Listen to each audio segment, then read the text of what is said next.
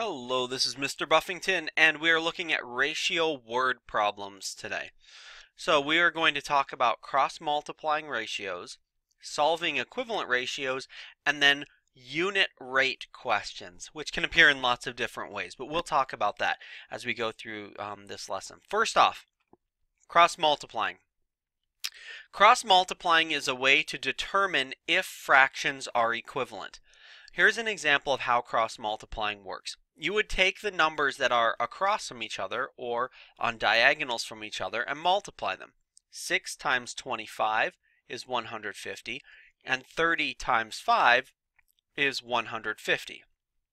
If the numbers across from each other are equal when you multiply them, like 150, 150, then these are equivalent fractions. That's one way to tell if fractions are equivalent, is using cross-multiplying.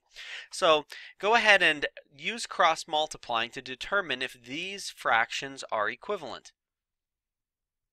You do 12 times 6, you get 72. 8 times 9, is also 72. So if you get the same number on both by doing both of the cross multiplying, then the ratios are equivalent. Let's take a look at this one. Pause the recording, try and do that. Use cross multiplying to determine if they are equivalent. Okay, 9 times 3 is 27, and 4 times 8 is 32. So these numbers, 32 and 27, are not equal to each other. Therefore, these are not equivalent fractions or equivalent ratios. All right? So that's one way to determine if ratios are equivalent. All right? Is to just do some simple cross multiplying. There is another way, or another thing that you might be asked to do with ratios, equivalent ratios, and that is to simplify a ratio. Simplifying a ratio is another way of saying simplifying a fraction. What you will do is find the greatest common factor and then divide the top and bottom of the fraction by the greatest common factor. So the factors of 9 are 1 times 9 and 3 times 3. The factors of 12 are 1 times 12, 2 times 6, and 3 times 4. The common factor is 3. So you divide the top and bottom by 3. 9 divided by 3 is 3. 12 divided by 3 is 4. So simplifying ratios is just another way of saying simplifying fractions. So if you're asked to make a ratio in lowest terms or simplest form, basically you're just simplifying a fraction. Find the greatest common factor, divide the top and bottom by that greatest common factor. If you need an additional review on how to do that, there is a whole video that I made on just simplifying fractions. But this video is more about ratio word problems, so that's kind of a prerequisite skill. But again, you can watch the video on that. It's pretty short. All right. Next thing, solving ratio problems. Here's a word problem. The ratio of boys to girls in a classroom is 5 to 4. If we have 10 boys in the class, how many girls are in the class? This is a pretty standard type of ratio problem. Basically what they're doing is they're giving you a ratio, boys to girls. They give you one ratio, 5 to 4, 5 boys, 4 girls. And then they say, there are actually 10 boys, how many girls are there? So you're setting up the ratio. The key to getting this type of ratio question correct is making sure you put boys on the top, girls on the bottom of the fraction. 5 boys, 4 girls. 10 boys, how many girls? All right. If you set it up correctly, every single time you'll follow the same steps, you'll get the same answer or the correct answer. Here are the steps. What you do is you cross multiply the numbers that are diagonal to each other. So we look for the numbers that are diagonal. We have 3 numbers here, 5, 10, and 4. There's only going to be one set that's diagonal of each other, and then there's our one unknown value. You multiply the numbers that are diagonal, and then you divide by the number that's left.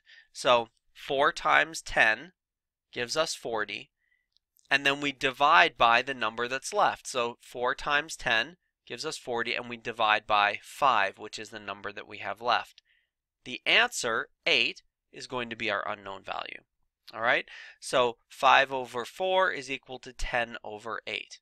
Now, you might have also looked at that and said 5 times 2 is 10, 4 times 2 is 8, and figured it out that way, and that's fine.